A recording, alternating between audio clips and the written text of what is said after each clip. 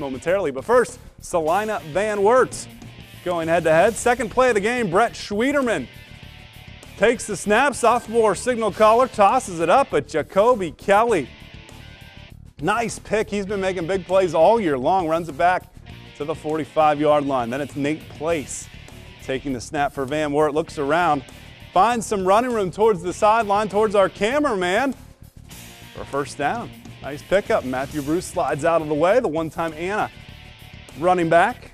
Place now to the air, finds Evan Williams, easy score, 6-0 Cougars. They missed the extra point with 6:42 left in the first. Schwieterman then taking it himself all the way outside for 5-yard lines, then to the air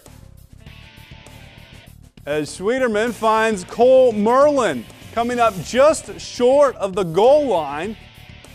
Next play, they pushed it in. Ryan Harder, nobody works harder. 7-6 Celina.